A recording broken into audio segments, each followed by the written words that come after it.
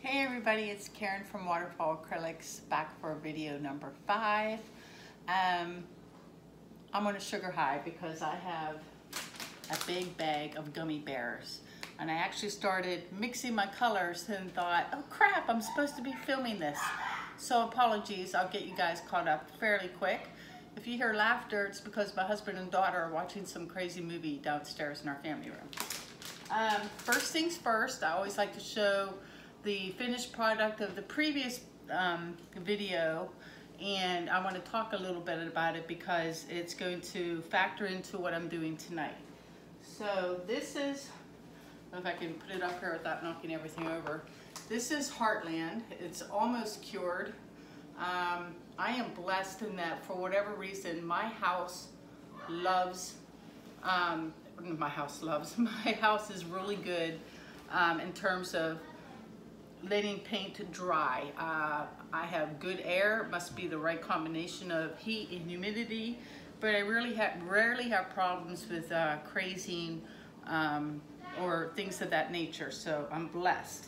The reason why I want to show you also is when I did this one, you see it's very busy on the ends and much calmer in the middle.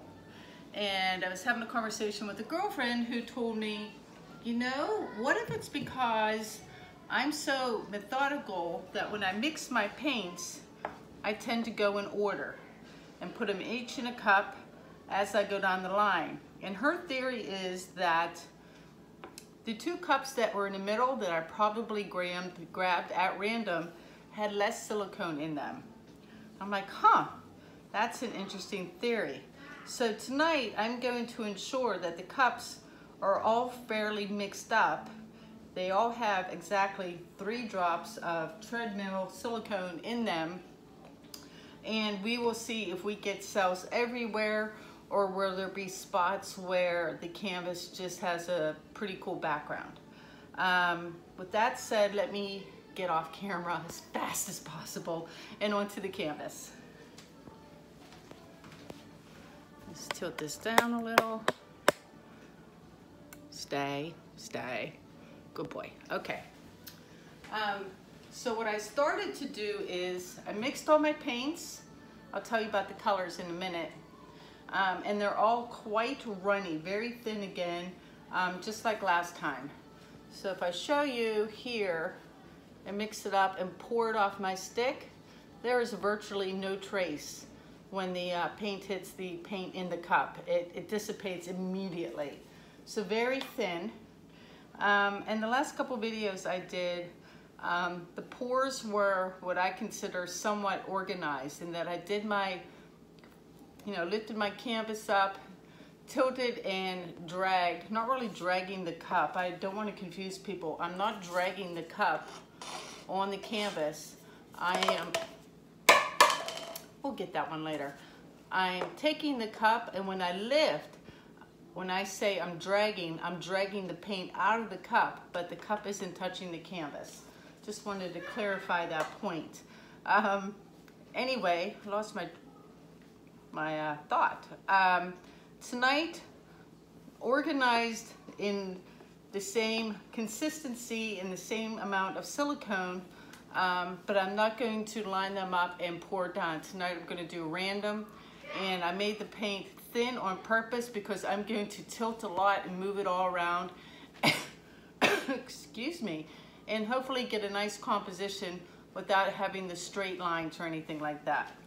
I already added my white to 4 cups.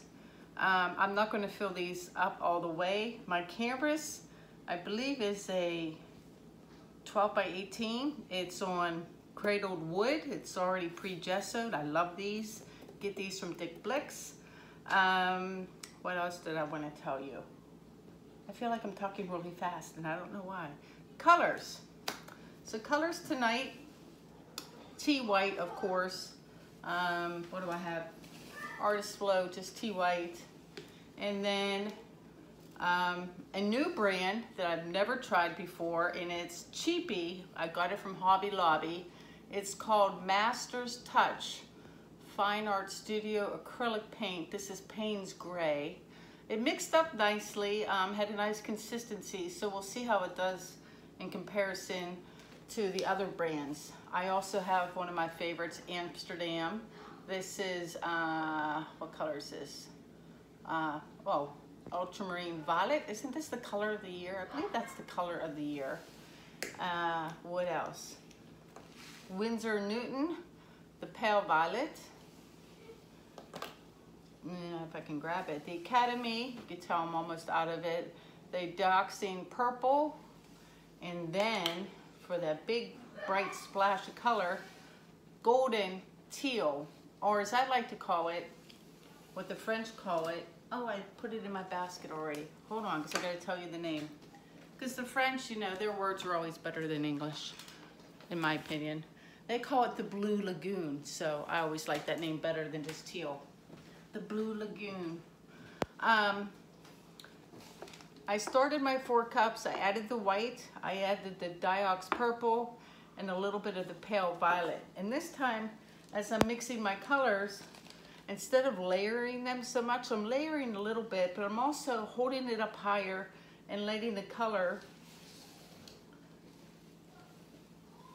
dip into the white a little bit.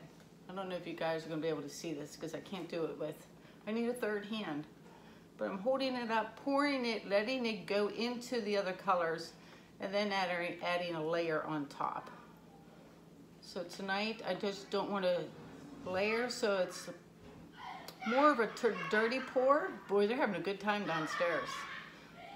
More of a dirty pour into the cups with a little bit of layering.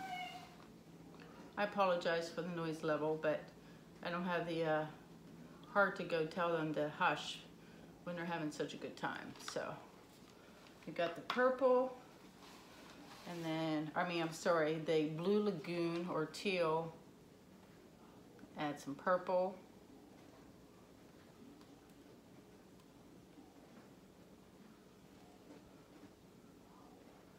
I'm gonna dip down in there, so a little splash, and then layer. So tonight is splash and layer. And then a little bit of my Payne's Gray. Little pour, a little layer. Again, because like last time, it's so thin, it's kind of tough to layer. It doesn't sit on top of each other and play as nice as it does when it's thicker. And they're coming along nicely. I'm gonna put in a layer of white on top. This I am going to try and layer, so that white will sink so fast. It occurred to me, I never explained to anybody why I call myself Waterfall Acrylics, because it sounds like it's a company or something, and it's just little old me, nobody else. But I didn't really like anything with my own name. And every time I did a pour with a bunch of colors, it just reminded me of a waterfall. And so then I Googled it, and there was nothing out there called Waterfall Acrylics at all, anything. I was like, oh, it's available, it's free. And so that's how I came up with the name. Not a very exciting story at all. But there you have it. I just like the name. Let me see. We're going to go back to the Diox purple again.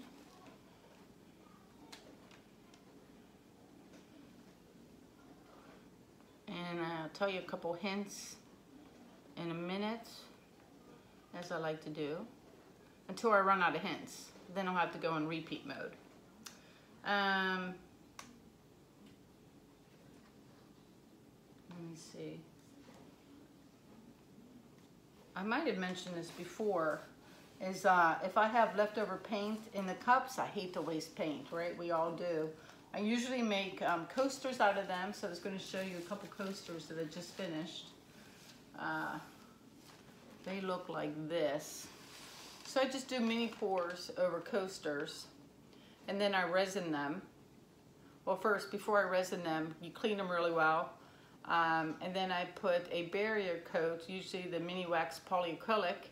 Let that dry for a day or two, and then I resin them, let that cure, and then on the back I like to use stiff felt, and I just use a paper cutter and cut them into squares, and I leave like an 1/8 of an inch. These are like almost 4 1/4, so I do 4 1/8. I don't like it to go to the edge because when the coaster is sitting, I don't like to be able to see the felt. But just something fun to do. They're a lot of work, I'm not gonna lie. Those who make coasters and try to sell them and have sets and sets, man, more power to you, because that's a lot of work. They're fun, and I do them just because I don't like to waste paint. And I'm incredibly lazy. I have all kinds of sample jars to save my paint in, and I never do. I'd rather use it that night and be done with it. So these 4 cups are filling up full. I'm kind of worried there's not enough paint, but we'll see. Tonight's PM recipe is nothing new. I'm not experimenting, only because I had a full bottle available for this painting. So this is leftover pouring medium from my last pour in here, and I had nearly a full bottle. So this was 50%, or I made 2 cups. So a cup of Floetrol, a cup of Elmer's glue all, or whatever PVA you can get your hands on, and 6 ounces of varnish. No water, no other pouring medium. So I'm using the same thing tonight. Where'd I leave off? The yellow. Back to my teal. Oh my gosh. So pretty. I hope this color combination is okay. I'm gonna put a lot in, just because I like the color.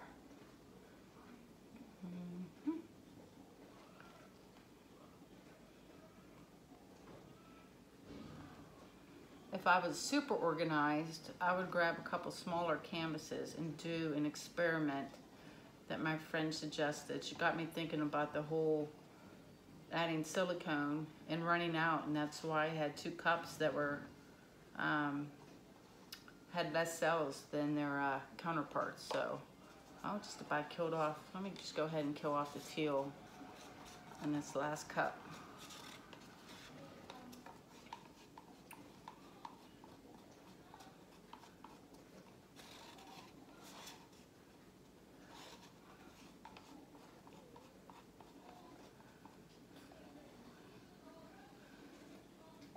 The other thing I should be doing that I'm too lazy to do is when I'm doing a big canvas, I normally use a plastic drop cloth, something like this, or like a $1.50 at a hardware store, and I like it because you can cut it to size, and I put it over my kitchen island.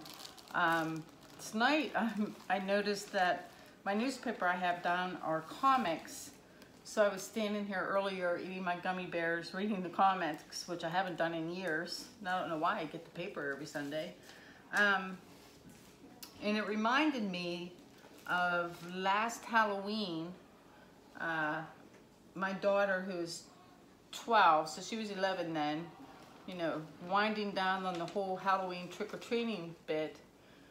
We took her out, and we took her to a nature center where they had candy and a party, and you went on a spooky nature walk, and they had all kinds of movie characters and things along the way that the kids could talk to. And we got to one section, and they had like the Great Pumpkin Patch and Charlie Brown, and not only did my daughter not know who that was, but most of the kids. And it really bummed me out. I'm like, they don't know what Peanuts is. I'm like, oh my God, how can that be? No idea. Just shows you the times are changing. There's nothing worse than telling a story and you make a social reference to something like Peanuts, and your audience just stares at you like, what are you talking about? And they have no idea. Isn't that sad? It bums me out. That's what it was like. So I was looking at this like, oh, no more Peanuts. Or when I make that sound like the teacher does in the old cartoons, or you know when they had their little Peanuts show on TV? My daughter's like, why are you making that weird noise? I'm like, oh man, that's just sad. Messing up my hands tonight. Cup's looking pretty full. That went really quick tonight. Just let me top those off with some white. And we're just gonna randomly dump these on the canvas. I'm not gonna do it in order, my little line like I like so much. And we're really gonna swirl it around on the canvas. And I promised myself that even if this painting comes out like, you know what, if it doesn't turn out as aesthetically pleasing as I like, let's just say, I'm gonna post this video anyway. So please, God, please, painting powers that be, let this turn out nice. Because I'm kind of in love with this color combination. So we shall see. You also notice I have the sides of this cradled board taped up. If this piece does turn out nicely, I intend to resin it. So that's why it's taped. The paint can run over the sides, that's fine, but I'm not gonna, I'm gonna peel the tape and leave those clean because there's a nice natural looking wood underneath that I want to preserve. So the bottoms and the sides are taped. I'd give you guys a gummy bear if I could. They're really, really good. And put on some gloves and let's get to it.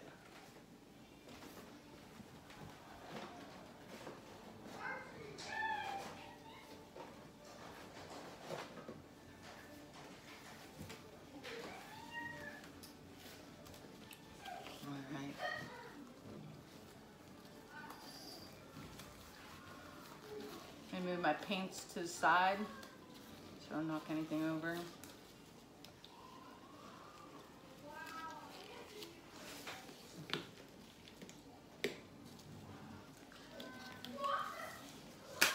If the camera jiggles, that's me throwing paint into my cart. Alright, don't need the silicone anymore. I have a little tiny bit of paint left in a couple colors. I'll do with something after. Out of white, out of teal, out of violet. I might not be able to. I only have Payne's gray and then the Dioxane purple left. All right, so let's just do these one at a time and splooge them about. Random spot, throw it on there, give it a second. It's pretty liquid and I'm just gonna do that. Be messy. 2, whoa, well that's really pretty on my comics. I don't have to worry about that corner at all. 2, 3, oh, again. I'm not good at, last time I was bragging about my flip cupping abilities. Not tonight. 3, there's a bunch there, throw it on the corner. And 4. 4, I think I'll go that way. Or maybe this way, I don't know. Here, I was gonna do that. So obviously I got a big old corner up here that needs a lot more paint. So that's where we'll tilt first. I'll let it run a second. The problem with hardwood is I can't stick my hand underneath and give it a little help like I could with the canvas. But we'll let it, they're joining up here in the middle. They missed each other. Like, oh, reunited. Feels so good. Pretty cool looking so far though. We'll see after I'm done. Let me move cups out of the way. Oh, there's a bunch of paint left here. Hold on a second. Let me dump that on there. And since I don't have to worry about the sides or corners, since it's taped, it's nice that I can just throw all the empty paint up top or wherever I want. I feel like this is moving very fast and dirty tonight. So So, oh, one more. Where are we gonna put him? I'll put him down here. Kill him off. All right.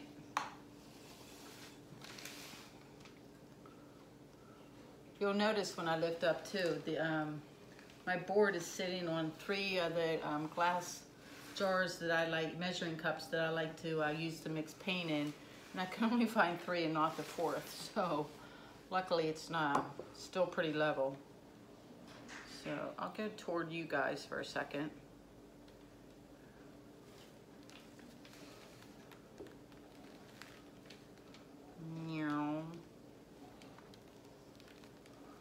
And then back toward me. I'm going pretty fast. And then back toward me. Bear with me a second. I want to get this one piece down here. It settled up more than I thought it would. I'm going to go more just to get the colors through the middle. So I'm going to stop a second and just check out my composition. See what I like, what I don't like. Again, you know me, I don't torch until the very end. My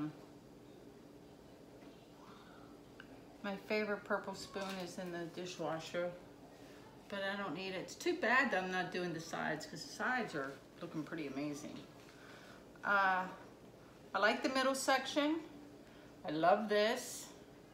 I don't like when you do this style and you're rotating the canvas all around, where it shows you where you tilted. Like the swoosh going in this direction is from me turning it that direction.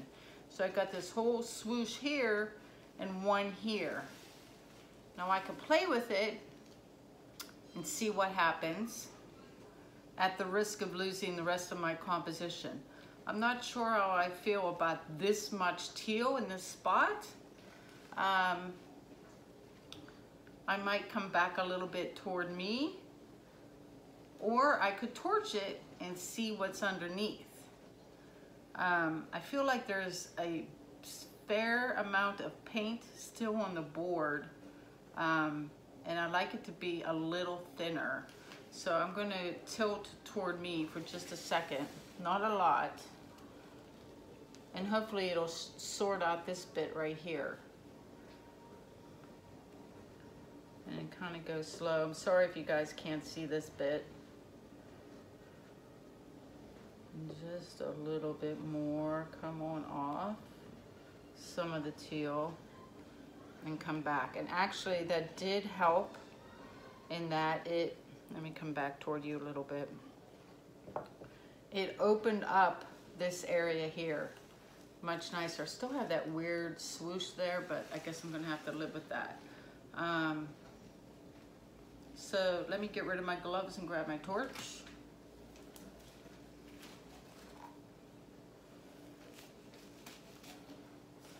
This style of tilting with thin paint too, you're at the mercy of what the cells do that form by themselves, because it's hard to keep them nice and round and oval because of all the tilting. That's why I recommend, if you do this type, wait till the end to torch if you want more cells. This is pretty busy.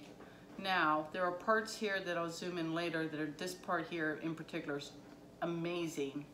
So I'm just gonna go very selectively, and I'm gonna stop a lot and just stare at the composition, so I apologize in advance.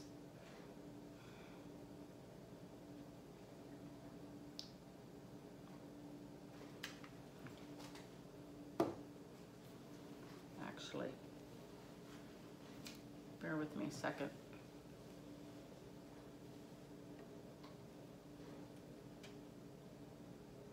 Nope, wrong way. Duh.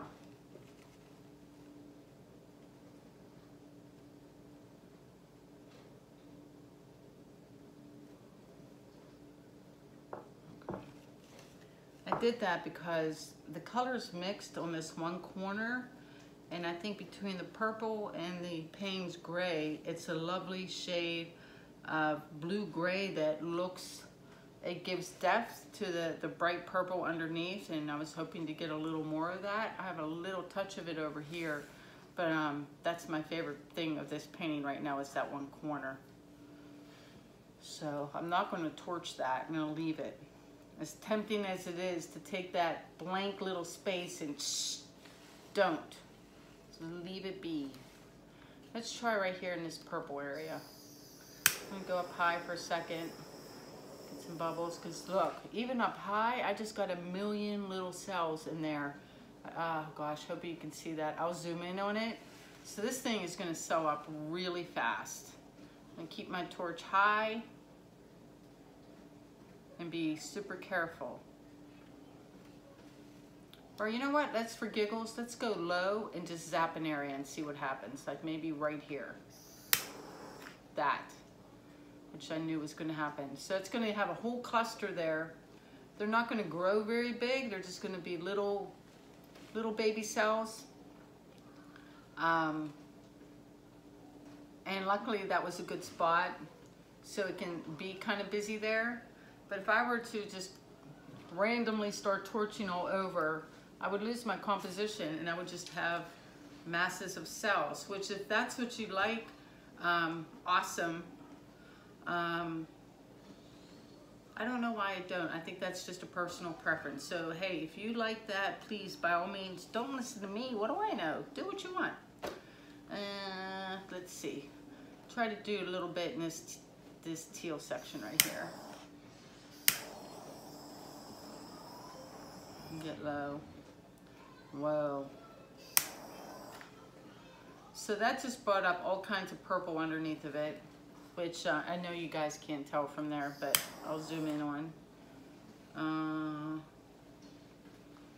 little bit right here. Whoa.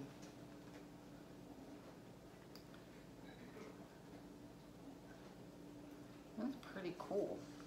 It's over there. Add a little to that.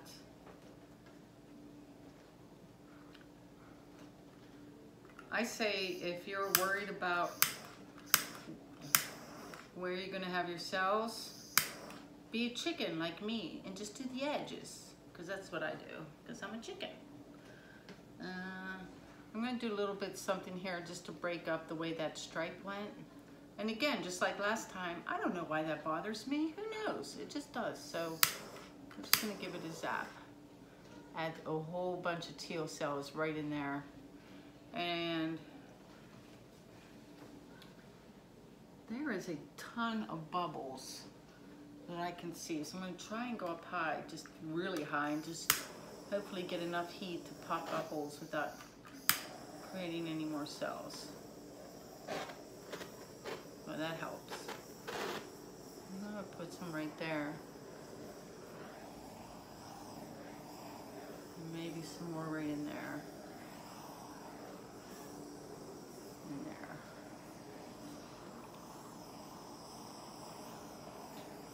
I think I'm done.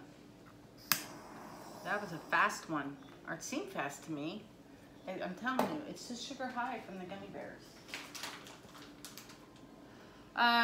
One other thing I wanted to mention while I stare at this for another minute, see if I want to do anything else, is your surface. I don't know what everyone paints on. Those of you that sit down on the floor and paint, God bless you. I cannot do that. My knees kill me. I am grateful every day that my kitchen island is bar height, so I don't have to hunch over. If you guys are painting in your kitchen and you're painting on granite the way I am, or marble, or any of those types of surfaces, just make sure it's sealed properly. Buy yourself a spray bottle and seal your countertop. And then once you do, you are good for a couple months. And it doesn't matter what the heck I do to the granite, it's impervious. It is completely impervious. I have taken my little tool right here and been able to just pop up drops of silicone, which or not silicone, resin, which when I resin, I tend to put down parchment paper all over the place, because that's parchment paper is just a miracle when you're dealing with resin. But just, you know, not necessarily painting related, but I don't want anyone to see a video of mine like, look at her painting on your granite. I guess it's safe. My granite has been polished and protected quite well, so I don't have to worry about spills and drips and things. So it's looking a little bit busy to me now that the cells have grown. I mean, there's a ton of cells, which I know a lot of you love. For me, it's a bit much. Remember my spot that I wanted to keep that was like midnight blue? Look at it, it's all sewed up, and I didn't even touch it. It just poof. I might come back again. There's still this really sharp blob right here. So let me eat a gummy bear and throw in some gums, and I'm just gonna pour that little section off a little bit and call it done.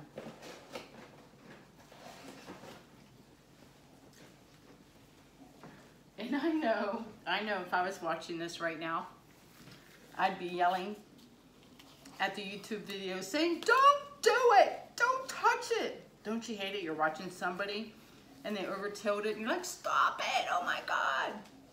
So feel free to yell at me right now. I might stop myself if I don't like what it does to the rest of the painting. But it's so prominent right here.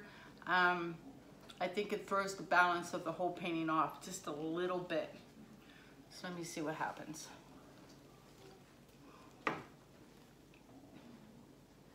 Nope, not doing it. I'll tell you why. The second I start to do it, it's one of the downfalls of cradle wood, is that it's gonna pull in the middle. And as soon as I start to tilt toward me, I'm gonna lose this section right here. It immediately started clumping up and like, oh, okay. If the teal goes, we go. It's like they're in a union together or something. Like, if the teal goes, we go. You're not moving. I'm like, aye, aye, Captain. All right, I can see. Give you a raise, whatever. Another terrible pun. I apologize. So actually, I'm just gonna tilt it back the way it was. Right about there. Just so we have that nice little centerpiece in the middle. And as I always like to say, ta-da! Let me see if I can zoom in close so you guys can see it. And as usual, thank you so much for watching. I really appreciate it, and the nice comments lately. You guys are the best. One sec.